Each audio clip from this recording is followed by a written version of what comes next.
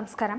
ബഹിരാകാശത്തേക്ക് മനുഷ്യനെ അയക്കുന്നതിനുള്ള ഇന്ത്യയുടെ അഭിമാന ദൗത്യത്തിന്റെ ആദ്യഘട്ടം പൂർത്തിയായിരിക്കുകയാണെന്നാണ് ISRO തന്നെ ഇപ്പോൾ വ്യക്തമാക്കുന്നത്. മനുഷ്യരെ അയക്കുന്നതിന് മുന്നോടിയായി മനുഷ്യ സദൃശ്യമായ ഹ്യൂമനോയിഡ് റോബോട്ടിനെ അയക്കുന്നതിനുള്ള നടപടികളാണ് ഇപ്പോൾ പൂർത്തിയാക്കി വരുന്നത്. ഇതിന്റെ ചിത്രങ്ങളും ISRO പുറത്തുവിട്ടിരിക്കുകയാണ്. 2021 ഡിസംബറിൽ ബഹിരാകാശത്തേക്ക് മനുഷ്യനെ അയക്കാനുള്ള ISROയുടെ പരീക്ഷണ ശ്രമങ്ങളിൽ ഭാഗമാവുക റോബോട്ടാണ് എന്നതാണ് ഏറെ ശ്രദ്ധേയം. വ്യോമമിത്ര എന്ന് പേരിട്ടിരിക്കുന്ന ഹ്യൂമനോയിഡ് വിഭാഗത്തിൽപ്പെടുന്ന റോബോട്ടിന്റെ ദൃശ്യങ്ങളാണ് ഇപ്പോൾ പുറത്തു വന്നിരിക്കുന്നത്.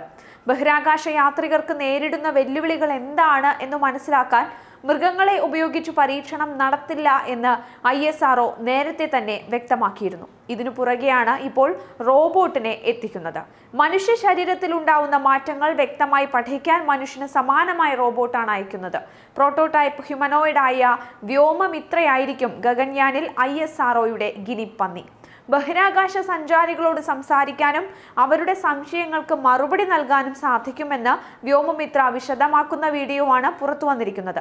കഴിഞ്ഞ വർഷത്തെ സ്വാതന്ത്ര്യദിന പ്രസംഗത്തിൽ പ്രധാനമന്ത്രി ആദ്യമായി ഗഗൻയാൻ പദ്ധതിയെക്കുറിച്ച് പറഞ്ഞത്. അന്ന് പ്രധാനമന്ത്രി 2020 പദ്ധതി നടപ്പിലാക്കുമെന്നു തന്നെയാണ് പറഞ്ഞിരുന്നത്. പദ്ധതിയുടെ ആദ്യഘട്ടം പരിശീലനം ഇന്ത്യയിലും രണ്ടാം ഘട്ട പരിശീലനം റഷ്യയിലും നടത്തുമെന്നും ബഹിരാകാശത്ത് ഒരു കൂട്ടം ആളുകളെ അയക്കാനാണ് പദ്ധതി എന്നും ഇതിൽ വനിതകൾ ഉണ്ടാകുമെന്നും ISRO മേധാവി അറിയിക്കുകയുണ്ടായിരുന്നു. 10,000 കോടിയെങ്കിലും ഈ പദ്ധതിക്ക് ചെലവ് വരുമെന്നുള്ള കണക്കുകൂട്ടലുകളും ആദ്യം തന്നെ ഉണ്ടായിരുന്നു.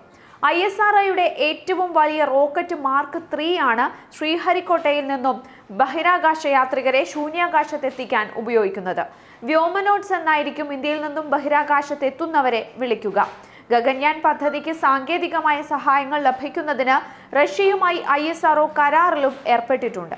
ഇതുവരെ ഈ പദ്ധതിക്ക് വേണ്ടി 173 കോടി രൂപ ISRO ചെലവാക്കി കഴിഞ്ഞുവെന്നാണ് കണക്കുകൾ. 2008 മനുഷ്യനെ ബഹിരാകാശത്ത് അയക്കാനുള്ള ആശയം ISRO മുന്നോട്ട് വച്ചത്.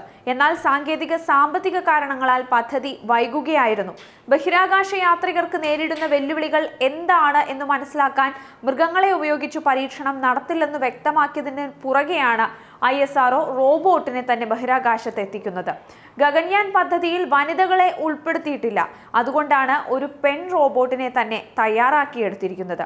2 ഭാഷകൾ സംസാരിക്കാൻ കഴിവുള്ള വ്യോമമിത്ര അവസാനഘട്ട മിനുക്കുപണികളിലാണ്.